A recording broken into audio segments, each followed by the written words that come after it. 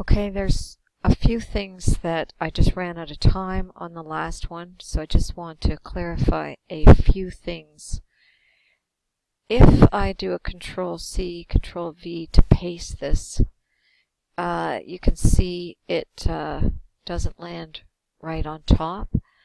But just so you know, if you do a Control-C to copy or through the menu, and you paste in front, you will get your paste copy to land right on top of the original.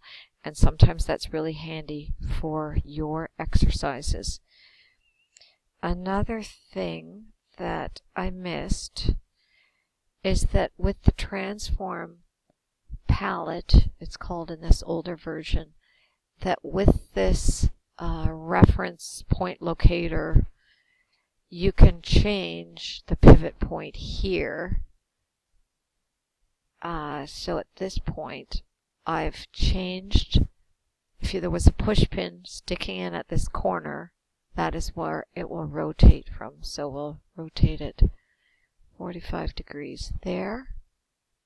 And that is another way to change the point that you are going to rotate around.